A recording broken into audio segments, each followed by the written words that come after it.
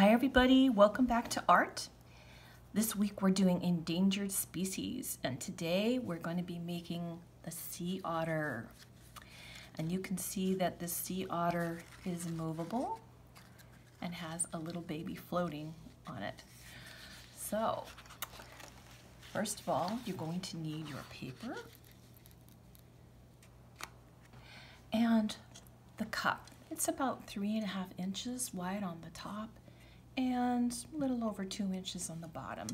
So any cup with two sides like this would work just great. We're going to use the larger side for the head, but you can see, as you saw, I should say, but the head is oval. So we're going to start with a circle and we're going to turn it into an oval. So place your cup with the wider part down on your paper, hold it in place, and with a pencil you're going to draw around your cup like this. Then we're going to turn this into an oval by adding right at the top here. We're just going to add the sides to make it look more like an oval, just like that. You don't have to erase this because when we color that is going to change. Now let's make the body. It's another oval. You want to make sure that you have space at the bottom for your tail so you can give yourself a guideline down here with your pencil.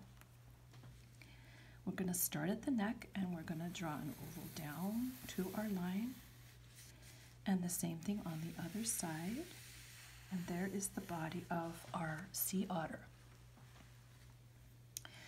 Now we're going to draw the arms. And you can see that these are going to bend later. So we're just going to put them right out to the side for now.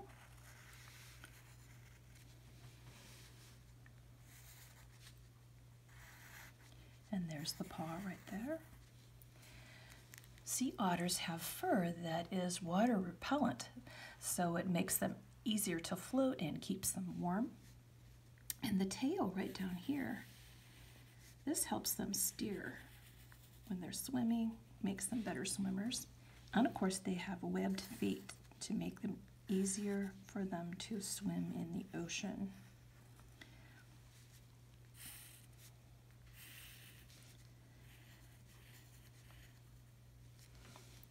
All right, and we have a couple of little ears right on the side. They're very small, like this. Okay, now that we have our drawing of our sea otter, I'm going to be using a Sharpie to outline it. If you don't have a Sharpie, you can use a crayon or you can use a marker if you have that. The reason I'm using a Sharpie is so that when I color, it won't blend in or smear into my color. So if you're going to use regular marker, you should be careful with that. I'm going to use a wavy line, but we are going to have to cut these out. So if making a wavy line is too difficult for you to make it look like there's fur, you can use a smooth line, and that's just fine. And we're going to add those ears. We're just going to be drawing over our pencil outline.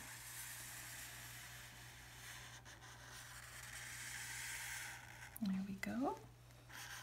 And there are our paws.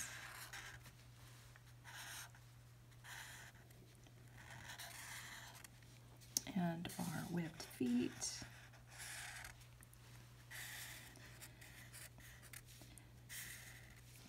Did you know that sea otters can actually fall asleep in the water? They can. You do not have to outline this circle here. You can see I left it blank. That's going to be covered with the fur that we do later. But let's make that triangular nose. It's right in the middle. I'm going to put it down just a teeny bit like this for the nostrils, and you can color that in with your black marker or crayon. And we're going to do two eyes. They don't have very large eyes. They're pretty small, and they're about even with the top of the nose and the ears. If you like to, you can leave a shine mark in there, just like that. that if you don't have a shine mark, it's still going to look just fine. There we go. And of course we're going to make the snout, and we've made these before with the line down, and we're going to curve this way and this way. And sea otters have very large whiskers like this. Sea otters are endangered because people like to use their fur, their pelts, to make things because they're waterproof and they're very, very warm. So people like to do that. And they've done it so much that there just aren't as many sea otters out there anymore. But there's a lot of people trying to change that and bring that back, so hopefully that will be the case. You can see that some sea otters are gray and some sea otters are brown, so you can choose whatever color. If you want to have a blue otter or a rainbow colored otter, you can certainly do that. This is art, so we can be just as creative as you want to. The way I made the fur around the edge is that I used a radial design, which means that it all points to the center. All of the lines point to the center, just like a sunshine. So you can see that I'm adding the fur and I'm covering those pencil lines. See how they're disappearing? All the way around. Everything is coming from the center. Make sure that your fur is thick enough, that close enough together and thick enough that it covers those lines. When we get to the chin, our fur lines can be shorter, so we don't color into the mouth like this. You can even turn your paper if it makes it easier for you.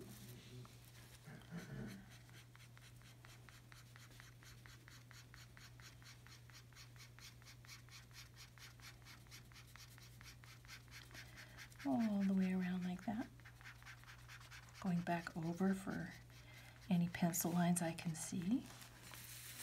And we're going to add a little bit of fur to the bridge of the nose. And that's going to look kind of like an explosion. So coming out from the nose, we have lines that are coming out in this direction. This looks like the 4th of July, doesn't it? And then you can add little lines around like this that are much further apart. It shows that that fur is kind of growing into the face a little bit. And of course the ears. This. And the way I did the fur, you can actually see the white in between to make it look like it has fur right there. It kind of looks like I'm scribbling, but I'm not. All of my lines are in the same direction. And I'm being very careful because the otter's fur is very important to keeping it warm and dry in the water. Sea otters spend most of their time in the water. They eat in the water, they take naps in the water, they carry their babies in the water, and they teach their babies to swim very, very quickly because they spend so much time out there. And we're going to add some color to the arms here, showing that it's fur. And let's do the inside of the paws. Do that right over the top. You could actually do this first and color over the top, but this is one way to do it. If you don't have a Sharpie, then you don't have to worry about any smearing.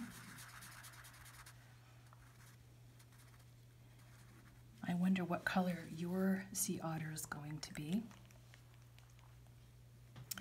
When you get finished, it should be completely colored like this.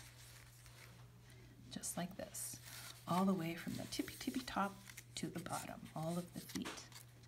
Okay?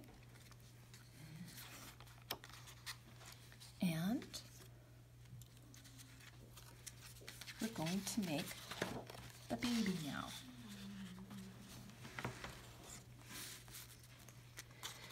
I suggest that you make your small otter on one side of your paper. You can see that I made a little pet starfish for it and also some waves on the water, so you can use this half of your paper to do that with. But let's start making our little otter. I'm going to put him to the side right here so you can see him. And this time, instead of using the large side of your cup, we're going to use the small side. So put your cup right side up on your paper like that. Hold it down. Get your pencil out and draw all the way around. And I think you know how to do this. I'm going to show you again. We're going to turn it into an oval. It's not a very big bump. If you make too big of a bump, you can just make a smaller bump next to it, and when you cut it out, you just don't have to do that part right there. It's just fine. Just to remind you, we also had a little bit of a line here where we want the body to end, and we're drawing an oval like this, and our paws, our tail, and our webbed feet.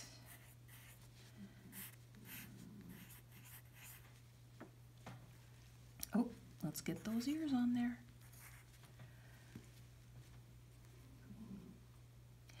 Once you've outlined and colored your otter, you can also make things that they eat. Now, they don't eat starfish, but I thought a starfish would be a very good pet for my little baby sea otter to hold. So a starfish is just a lot of these that are connected in the middle. They also like to eat crab. You can make yourself a little crab.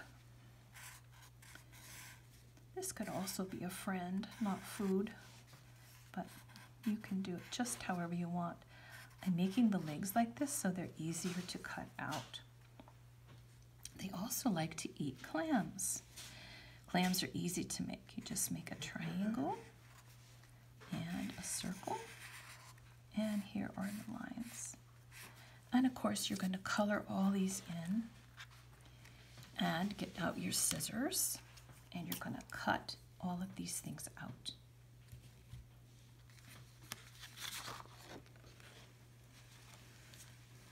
If you have a colored piece of paper, you can use the extra white paper to make waves. You can see that I cut waves out of this paper. If they're too long, you can cut them smaller, and you can use your glue stick to glue them down on the water. Don't forget to turn your otter over and color the front of the paws. So I colored him gray, and I gave him 3 toes like this. That way, when it's folded, you can see the top and the bottom. And there is our little sea otter floating on the ocean. You're welcome to glue all of these down in place. I actually like to have them free because I like to play with them. And here's this little pet starfish. I hope you enjoyed this project of endangered species. I love sea otters. I hope you do too. And now you have a cool art project to play with. Thanks a lot for watching. See you next time.